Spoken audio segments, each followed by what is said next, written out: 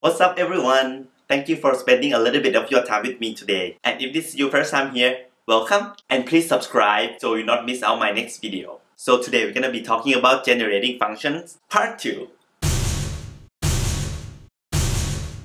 Alright, so today I'll be discussing a little more into generating functions. With that in mind, if you don't know what a generating function is, or you need a refresher on what it is, then you can click on the link right here to see the first part of this series. But if you're already comfortable with generating functions, let's talk about application of generating function. So what we'll be doing today is we want to find a closed form of a sequence, given that you know a recursive formula of that sequence. So that was really mouthful. I guess it's better to just look at an example.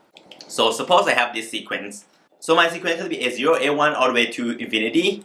A0 defined to be 0, A1 defined to be 3, and for anything afterward, I define A2, A3, A4 recursively. If n is at least 2, an will be an minus 1 plus twice of an minus 2. With that, you learn A2 from A1 and A0.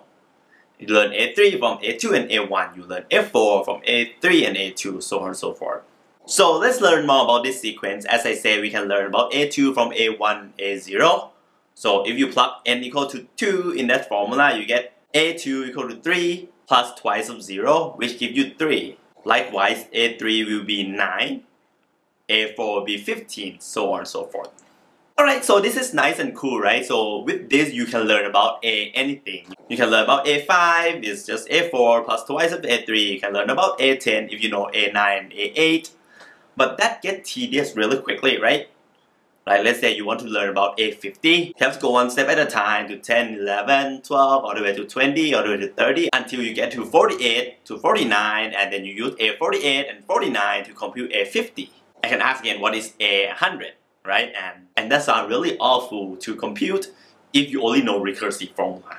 Even worse, somebody can come in and ask, what is an? I want a closed formula of an. I want a formula that I just plug in n and give out the answer. Not like a formula that I plug in n and I need to find an minus 1 and an minus 2 first. Surprisingly, those questions can be answered using generating functions. So what do? Well, we already have a sequence, right? A0, A1, A2, A3. So we turn that sequence into a generating function. Remember, generating function is a fancy way to record the sequence. So A0 plus A1x plus A2x squared plus A3x cubed, so on and so forth. To make our life convenient, we're gonna write sum from 0 to infinity, an x to the n. And we will call that generating function big A. And the purpose is we're gonna start from recursive formula and figure out what big A is. What is the formula of big A? Okay, so let's look at the recursive formula. We have an equal to an minus 1 plus twice of an minus 2 whenever n is at least 2. So what do? We want to start here and get big A, right? So what we do is we multiply the whole equation by x to the n and then sum up from 2 to infinity. Okay, why 2? Why don't we just sum from 0 to infinity so that it matches the form of big A? Well, we have to start from n equal to 2 because that recursive formula only works for n at least 2. For n equal to 1 and 0, you don't need recursive formula to find an. You just look at initial condition where a0 equal to 0, a1 equal to 3. Anyhow, so we go back to what we talked about. We multiply by x to the n, sum from n equal to 2 to infinity. We want to make every term become big A of some sort. Let's look at the first term. So we have sum of a and x to the n from n equal to 2 to infinity. This looks a lot like big A already. The only difference is we start at 2 instead of 0. If we expand everything out, this is precisely A, except this guy missed A0 and A1x. So the first term will just be A minus A0 minus A1x. Second term though is a little confusing because the index of A and the power of x don't match. We have A n minus 1 but x to the n. But that is an easy fix, right? So what you can do is you just pull out a common factor x out of every term, make x to the n become x to the n minus 1. And therefore we have x times sum of an minus 1 times x to the n minus 1. If you expand out the summation, this looks a lot like big A, except this will start at a1x instead of a0. So second term will become x times big A minus a0. Now that we know what to do with the first two terms, the last term is pretty easy.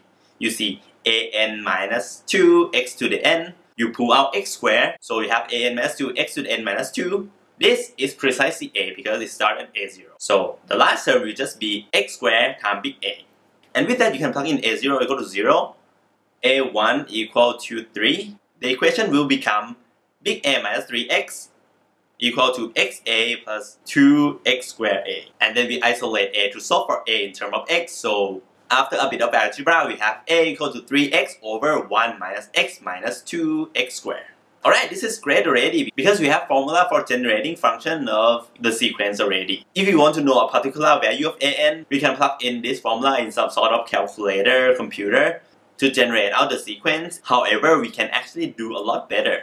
We can actually get the closed form of the sequence, and here's how. So you look at generating function 3x over 1 minus x minus 2x squared. What you can do to modify this generating function is to do partial fraction on this function. I'm not going to go into detail on how to do partial fraction. If you guys want to know, let me know in the comment section. I can make another video about it. But after partial fraction, 3x over 1 minus x minus 2x squared, it becomes 1 over 1 minus 2x minus 1 over 1 plus x. And why is this useful? Well, this you can actually expand it out to get the formula for all the numbers in the sequence. What we're going to be using is a simple geometric series. So if you have 1 plus b squared plus b cubed all the way to infinity, this is equivalent to 1 over 1 minus b. Alright, so we can apply that to 1 over 1 minus 2x right away. So we can think of 2x as the b.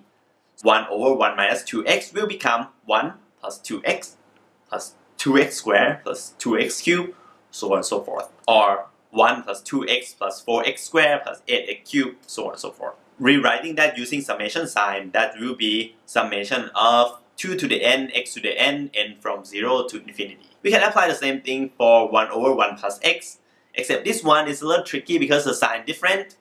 What you can do is you can realize 1 over 1 plus x as 1 over 1 minus x, right? The good old minus become plus, right?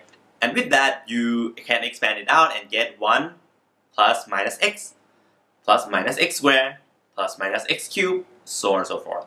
Or in other words, you get 1x, x squared, x cubed, simple x to the n, but the sign is alternating, so it's become 1 minus x plus x squared minus x cubed plus x to the fourth. Writing that using summation sign, you get summation of minus 1 to the n times x to the n. Alright, so what do we have? We have big A equal to sum of 2 to the n x to the n plus sum minus 1 to the n x to the n. And therefore, big A will just be sum of 2 to the n plus minus 1 to the n times x to the n. And that is the formula for an. An is simply 2 to the n minus 1 to the n. You can check that against the first two initial conditions, a0 equal to 0 and a1 equal to 3.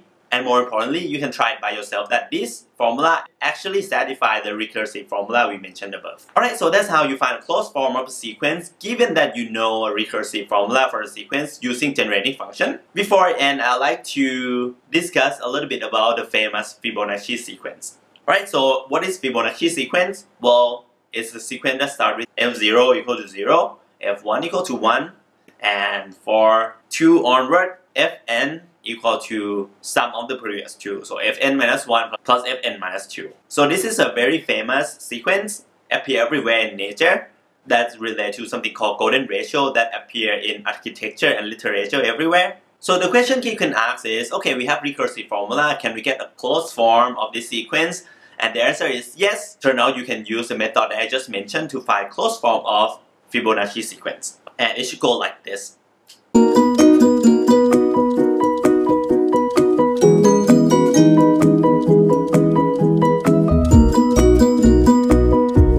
At the end, factoring and partial fraction will be a little tricky, but we have a closed form of Fibonacci sequence which should look like this. Alright, and that's all I want to talk about today. Thank you for sticking around. If you have any question, please let me know in the comment section down below. And if you have any suggestion what kind of topic should I discuss, you can also mention in the comment down below. If you haven't subscribed yet, please do so. And lastly, if you enjoyed this video, please leave a like down below, share this video to your friend, to your grandma, to your dog, so everyone can see it. But for today, thank you so much for watching. My name is Gong, you're watching and choose K. Until next time, keep counting. Peace!